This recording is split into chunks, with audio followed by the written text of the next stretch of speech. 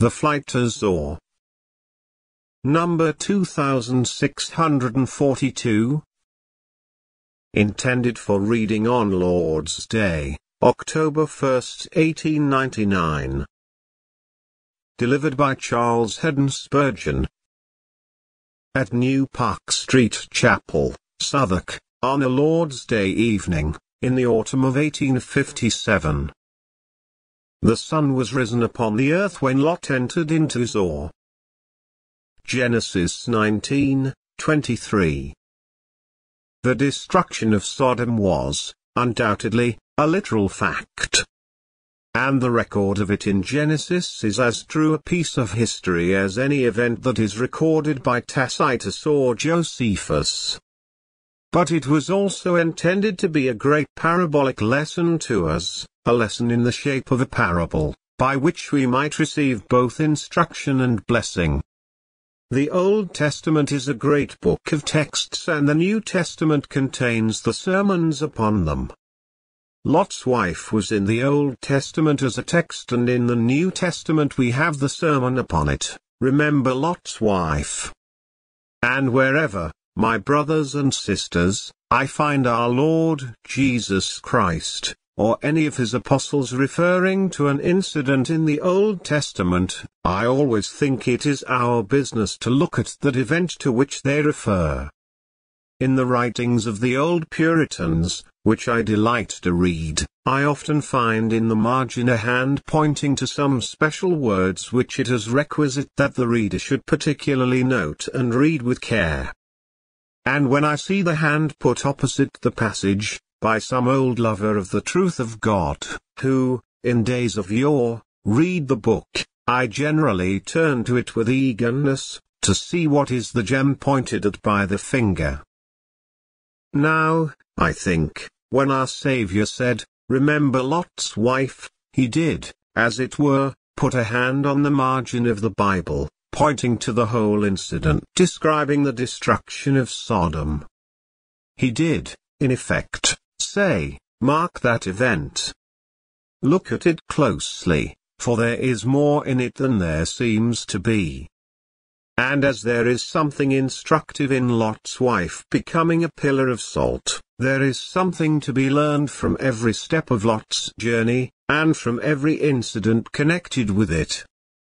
If it is so, I shall not be regarded as being whimsical and fanciful if I assert that, in this text, I believe there is much instruction in the simple incident recorded here. The sun was risen upon the earth when Lot entered into Zoar.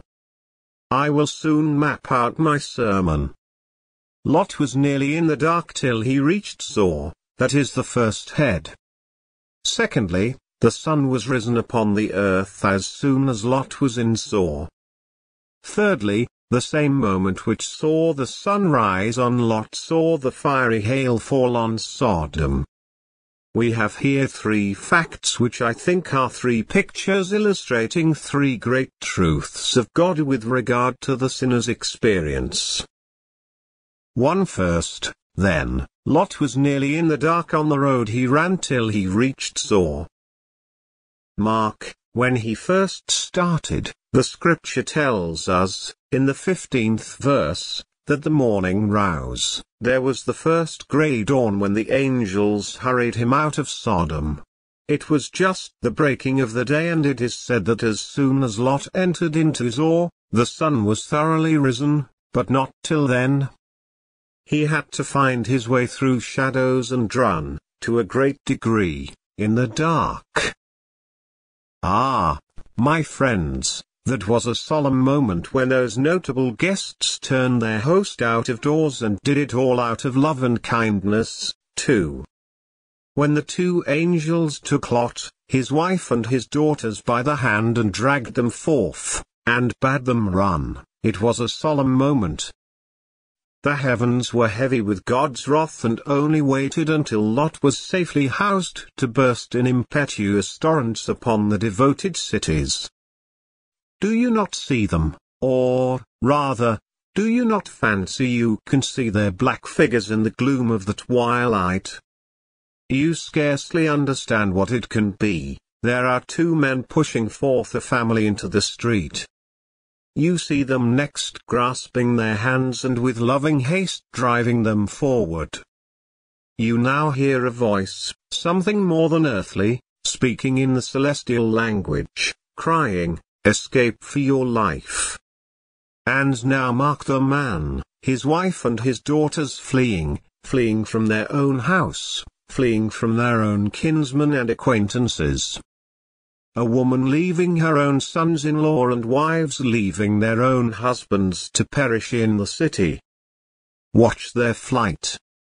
See them as they flee across the plain. They often stumble, for the way is not clear before them, and they little know where they are going.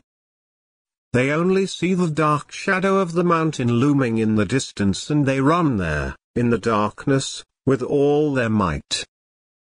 Now, Lot running in the dark is the picture of a poor sinner when he comes out of Sodom. You who have just been awakened and convinced of sin, must not expect that you will have the sunlight of God's favor all at once. There must first come into your house the angel of conviction to thrust you out of your abode of ruin. After you have run a while, you will then have sunlight, joy and peace. But in your running, while you are seeking the Savior, you must expect to run in the darkness, and if you do expect it, you will not be disappointed. Oh, how dark it is to a poor sinner when he is first brought to know his state by nature, before the blessed remedy of grace has been applied to him by the Holy Spirit. Look at him, tears follow each other down his cheeks in one perpetual race. He weeps almost all day and all night. And if he rests for a while for very sorrow, his dreams disturb him, he is always miserable. Men call him mad, for he is as one demented. He talks to himself in doleful language and, as he goes about his business, he moans and sighs, "Oh, that!" and "Ah!"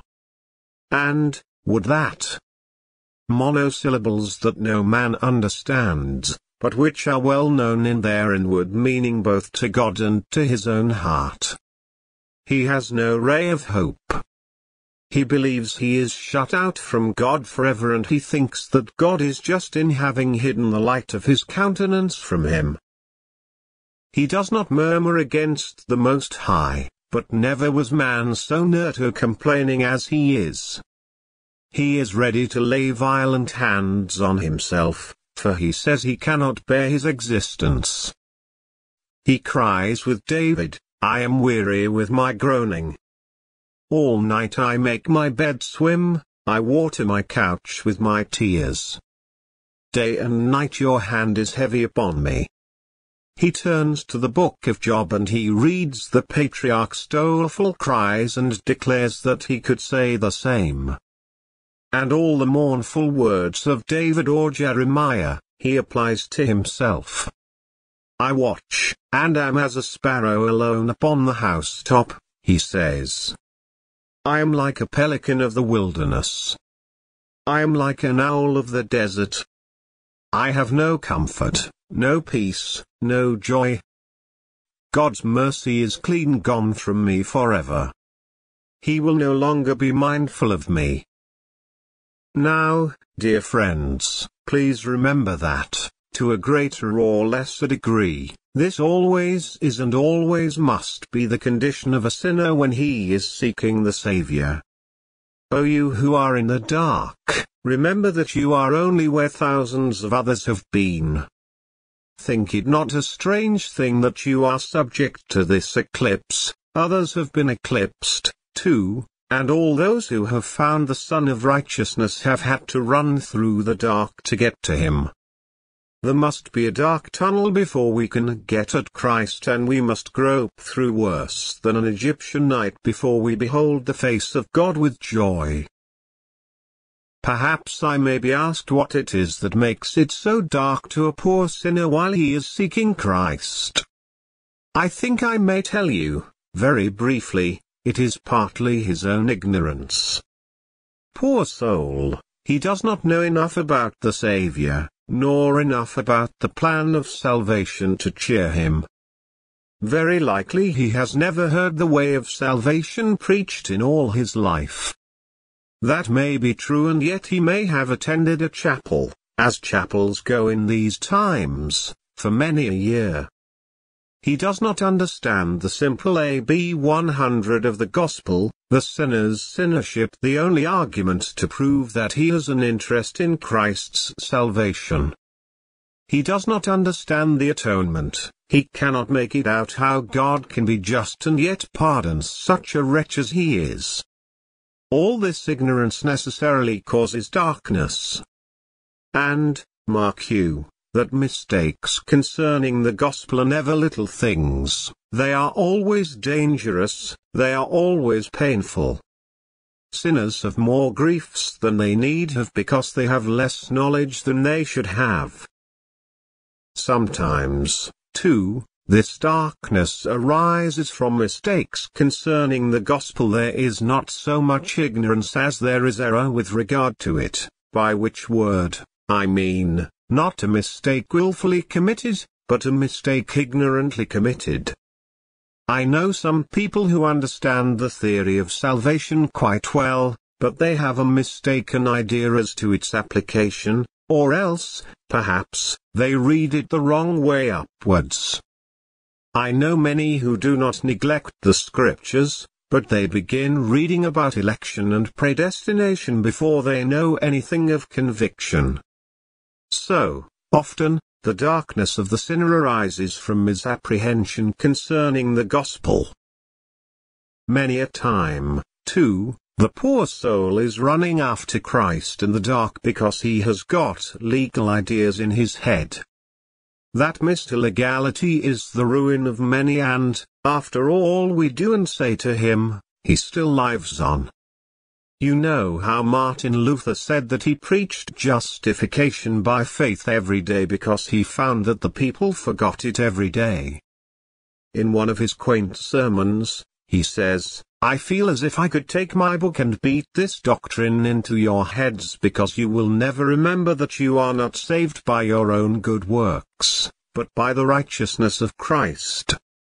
A sinner may be told, as plainly as possible, that all he can do is less than nothing, that salvation is all of grace from first to last, but that crafty old devil will not let him believe it. He will always lead him to think that he must know something, or be something, or feel something before he can take Jesus Christ to be his all in all. And so legality, like a black dragon, spreads its wings between the soul and God's light and shuts out every ray of comfort from the poor desponding spirit. Moreover, this darkness is caused principally by conscience and by Satan.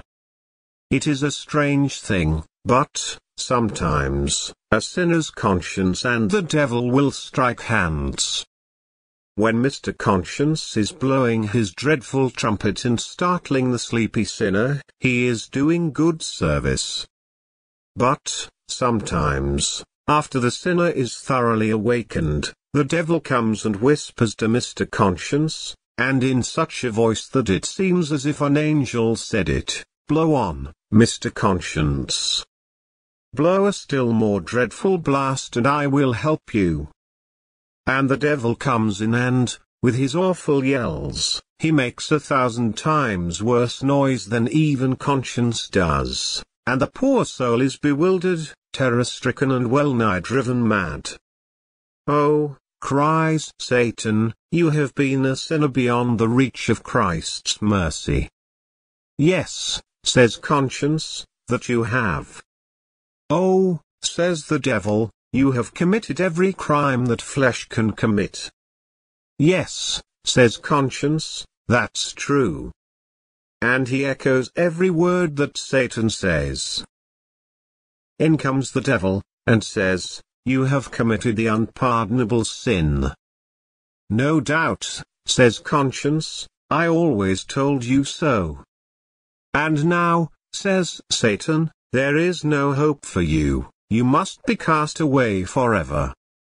"Yes," says conscience, you must be cast away forever. There is no way of escape for such a wretch as you are. And when conscience and the devil get to blowing the same trumpet, it is a dreadful noise, indeed. And there is not a soul in the world that can endure its life when both Satan and conscience are making such a furious noise. No wonder, my dear friends, it should be dark with the sinner when he is running on the road to heaven. No wonder that before he finds the Saviour, there should be a doleful cry in his ears, if Satan and conscience are both assailing him. I know that I do not like my conscience to be against me, even without the devil. Conscience, when he is noisy, is not a very comfortable housemate. Certainly, we would rather have him still and quiet than always thundering in our ears. But when hell and conscience go together, I say again, there is no soul that can long bear its existence, except God, in sovereign mercy, shall either support the soul or put a speedy stop to the noise. Perhaps you ask me, why does not the poor sinner look to Jesus? Ah, that is the very point of his difficulty. He does not look to Jesus because he does not think that Jesus Christ died for such a wretch as he. You know, it is one thing for you to talk about a sinner looking to Jesus when he is in the dark, and quite another thing to do it when you are in the dark, yourself. It is a blessed thing when the Lord enables a poor sinner to turn his eyes to Calvary and see the brightness of Jesus. But there are, often, long days and dreary nights before the sinner learns his own sinfulness and is enabled to look to the Saviour. But, says one, why does he not go hear a good minister preach? Surely that would help him out of his trouble. My dear friends, we try to preach the gospel as plainly as we can, but it seems that we only rivet the chains on some people. There is a poor soul in this place now. I have talked with her many times. I know her sad condition and I have often shaped my discourse so as to meet her case. Many times I have thought that the Lord has given me some sweet word that would break the gates of brass and set the imprisoned one at liberty. It has taken a little of the pride out of me and shown me how impossible it is for man, when he labors the hardest, to bring a soul out of bondage before the Lord's promised hour of redemption comes. But, says one, why do they not turn to the Bible and lay hold on some precious truth of God? I do so and find comfort from it. Yes, my dear friends, and they do turn to the Bible just as you do, yet they find no comfort, for they cannot lay hold on the promises. I know when I was, for many a month, in bondage, I used to read the Bible through, and the threats were all printed in capitals, but the promises were in such small type that, for a long time, I could not make them out. And when I did make them out, I did not believe they were mine. But the threats were all my own, I was sure of it. There, I said, when it says, "He that believes not shall be damned," that means me. When I read, concerning Christ, he is able also to save them to the uttermost that come unto God by him, then I thought I was shut out. When I read, he found no place of repentance, though he sought it carefully with tears, I thought, that is myself again. And when I read, that which bears thorns and briars is rejected and is near to cursing, I said, that describes me to the last iota. And when I heard the Master say, "Cut it down, why cumbers it the ground?" I thought, that is my text, he will have me down before very long and not let me cumber the ground any more. But when I read, "Ho, every one that thirsts, come you to the waters," I said, that does not belong to me, I am sure. And when I read, "Come unto me all you that labor and are heavy laden," no, I said, that belongs to my brother, to my sister, or those I knew round about me, for they were laboring and heavy laden, I thought, but I was not. And though, God knows, I would weep and cry and lament till my heart was breaking within me, if any man had asked me whether I sorrowed for sin, I would have told him no, I never had any true sorrow for sin. Well, do you not feel the burden of sin? Number. But you really are a convinced sinner? No, I would have said, I am not. Is it not strange that poor sinners, when they are coming to Christ, are so much in the dark that they cannot see their own hands? They are so much in the dark that they cannot see themselves. And though God has been pleased to work the good work in them and give them godly fear and a tender conscience, they will stand up and declare that they have neither of those blessings, that in them there is not any good thing, and that God has not looked on them nor loved them. But, strange as this is, that is how souls go to Christ. They are like Lot going to Zoar, they are all in the dark and can see nothing until they come to the Saviour. 2. Now think of the second fact. No sooner was Lot in Zoar than the sun was up. Once he was inside the gate of that little city, the sun shone forth in all its brightness. I dare say Lot thought, well, I wish it had risen a little earlier. Oh, how pleased I would have been if I had had a little of that light while running across the plain. So, when we are brought to the Lord Jesus, we often say, I wish I had had a little of this peace when I was in bondage. Oh, if I could have had one cupful of this river of joy I am now drinking. When I was so thirsty, what a blessing it would have been. But God knows best. Depend upon it, my brothers and sisters, if one ray of sunlight more had been good for Lot, he would have had it. And if, poor tried sinner, one gleam of comfort more than you now have, would be good for you, God would not deny it to you. But he keeps you in the dark for your good, as he shall ultimately bring you into the light for your good. Lot, when he reached Zoar, had the sunlight. And when the sinner gets to Christ, then he gets sunlight, too. When the poor soul is widowed of all its hopes and bereaved of all its trust. When it is reduced to beggary and in a penniless condition. When it has its feet cut from under it and its hands shot away. When it has nothing left to call its own, but is reduced to death's door. In the hour of its extremity, then is God's gracious opportunity. Then, when the Spirit casts itself wholly, without reserve, upon the blood and righteousness of Jesus and puts implicit trust in him who lived and died to work, and weave, and spin, and dye righteousness for poor sinners, I say, then, for the first moment, the sinner gets joy in his heart. Do not expect, my dear hearers, that you will ever get any comfort while you are running anywhere except to Christ. Expect the comfort only when you get to him. You may have just a gleam or two of light beforehand, as Lot did, but you will not have much more. And remember, it is no use your running anywhere except to Christ, for, though you run ever so fast, you will only run into deeper darkness unless you run to him.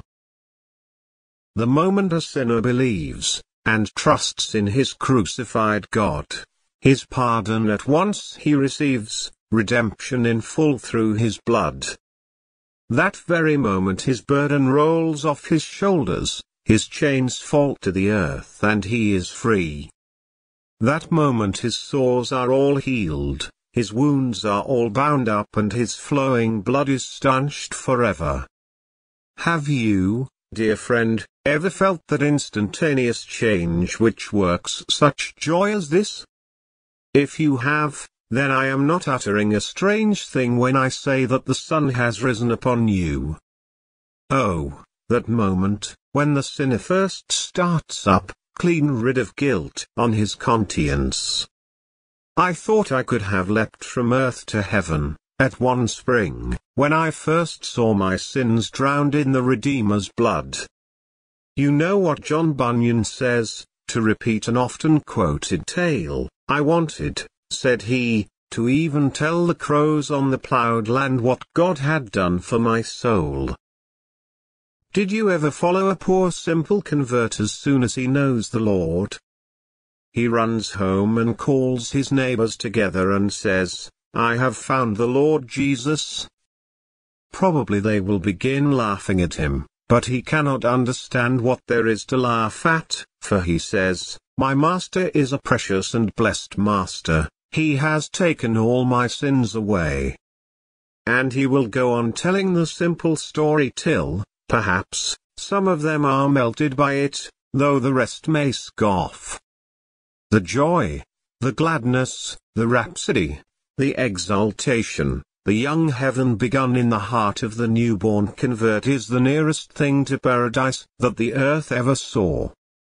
On the day that our sins are pardoned, God sets all the bells of heaven ringing, and then the bells of our heart chime in melody. On the day when God is pleased to blot out our sins, he hangs every lane and every alley of man's soul with splendid flags and colors, gilded lamps and bright jewels. Then he bids sweet music play in every part of the city, and he makes the fountains run with wine, and he gives hogsheads of the precious liquid for poor souls to drink, souls that have been faint and dying and thirsty. Oh, that marriage day, when the soul is advanced to Christ. That day, when, for the first time, it rides in the chariot of mercy and sits in the same seat with its well-beloved. Oh, that first hour, when Jesus puts the ring of his eternal love on the finger of our experience and whispers, you are mine, and our heart says to Jesus, I am yours. Oh, that moment. Surely, heaven itself is not happier. All the difference between that moment and heaven is that heaven is a great piece of tapestry, and this is one of the threads. The sun was risen upon the earth when Lot entered into Zoar, so the light of God's countenance rises upon poor sinners when they come to Jesus. 3.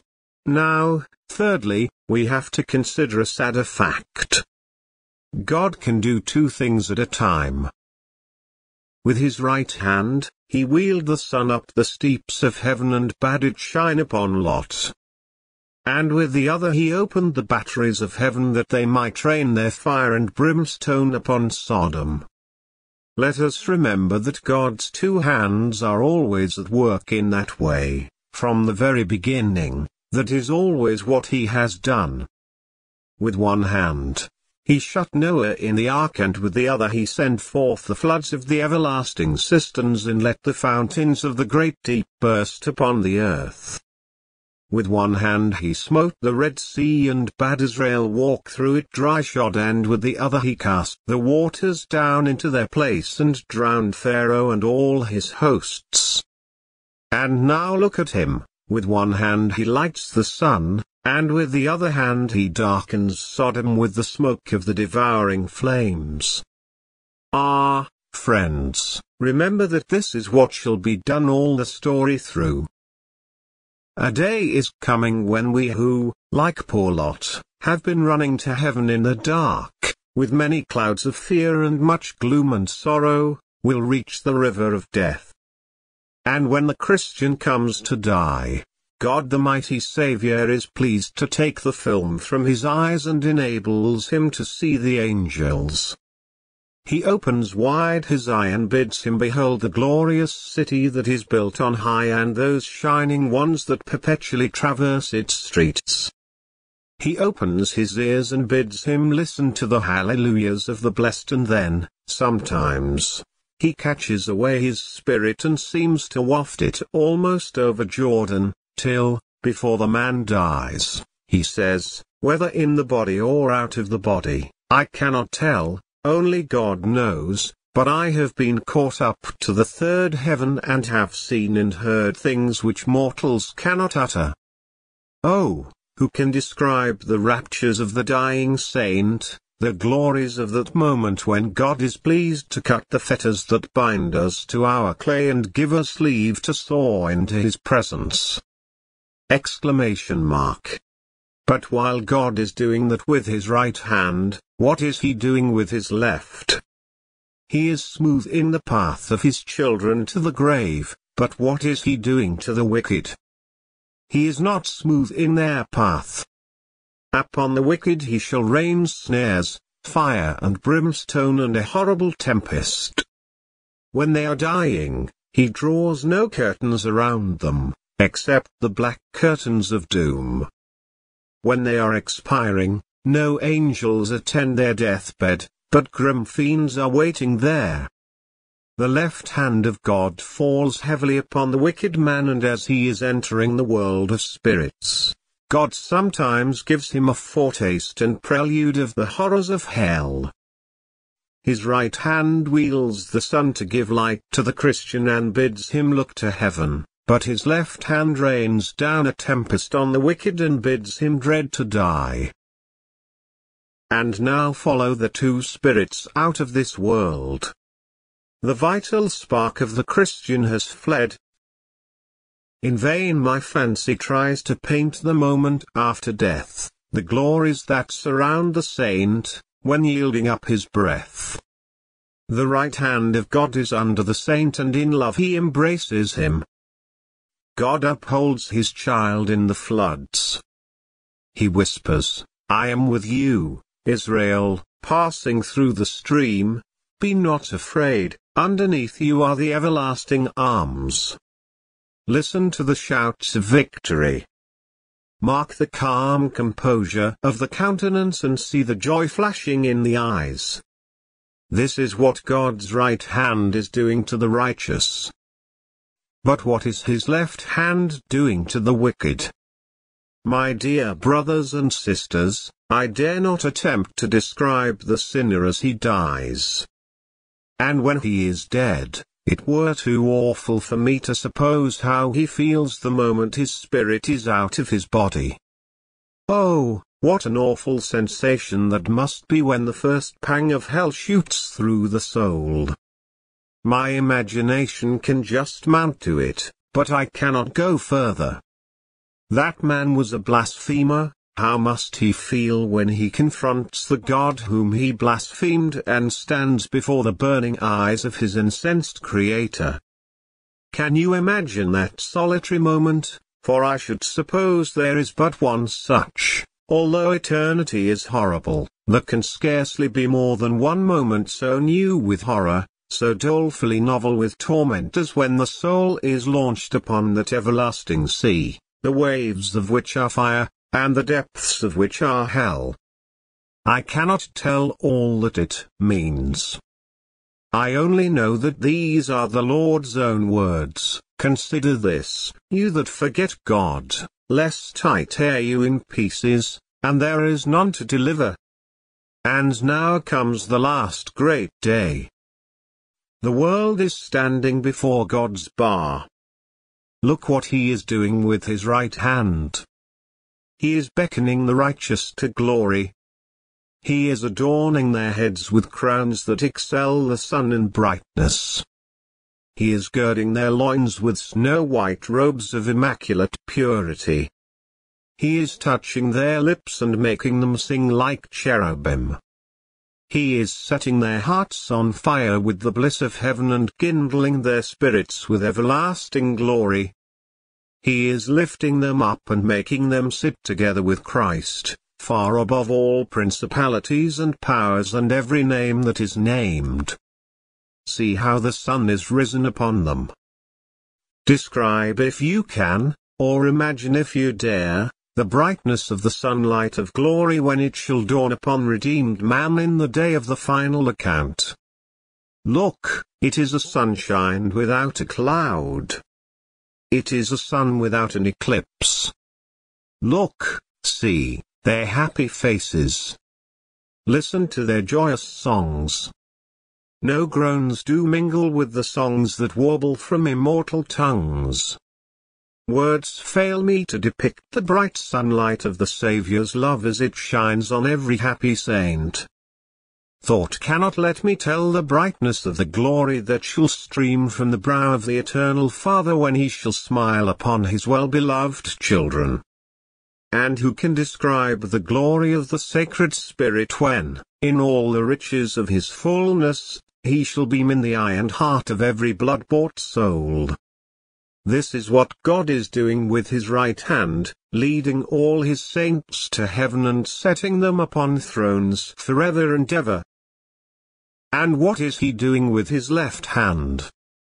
No, pardon me, excuse me from the task of picturing that dread work of judgment. I might, perhaps, say things that would be horrible, terrible and doleful, yet, even then, my speech would fall infinitely short of the terrible reality. What is God doing to the wicked? He is unloosing the loins of the mighty and breaking the iron sinews of their necks. What is God doing to the wicked? He is alighting them with terror and driving them mad with despair. See them as they fly from his presence. Listen to them as they shriek in their agony. There they go, down, down, down, to the gulf of everlasting woe. What is God doing with his left hand? He is hurling fire upon them. He is launching thunderbolts. What is he doing? O earth, I see you shaking. O stars, I behold you vanishing from the vault of night. Sun, you are quenched. Moon, you are a clot of blood. I see the heavens stripped of their light and the glorious Son of God seated on his snow-white throne. And I see sinners trembling at their everlasting doom. I see them bite their tongues, that, like firebrands, scorch their mouths. I see them dying, but not dead. Damned, but not annihilated, not ceasing to be, forever bruised beneath the foot of vengeance and yet never crushed out of existence. O my God, no mortal tongue can tell this dreary tale. Had I been dead and passed the burning lake, and smelt the sulphurous flame, then, perhaps, I might have spoken of all these terrible realities, but tonight I cannot speak. Take your Bibles and read of the fire that cannot be quenched, of the worm that dies not, of the pit that is bottomless, and remember that this is what God is doing with his left hand. The sun had risen upon Zoar and the fire was falling upon Sodom. Ah, sinner, will it not be an awful thing to see the contrast between you and the righteous? If you perish in your ungodly state, it will make your hell more awful when you behold, afar off, the righteous exalted in heaven. Nothing makes the famished man more hungry than to see others feasting when he has nothing. O young man, what will it be to see your mother there in heaven and you cast out? O young woman, will you see your companion glorified with Jesus and you cast away with devils? O husband, will you find yourself crying, with Dives, for a drop of water, while your wife is in the presence of Jesus? Ah, son, will you see your parents glorified and you, yourself, cast out? Set the two in contrast, look on this picture and on that. God give you grace to bow the knee and kiss the Son. And if he has taught you your need of a Savior, may he give you grace to accept the hearty invitation I would tender you in his name. Come, and welcome, sinner, come,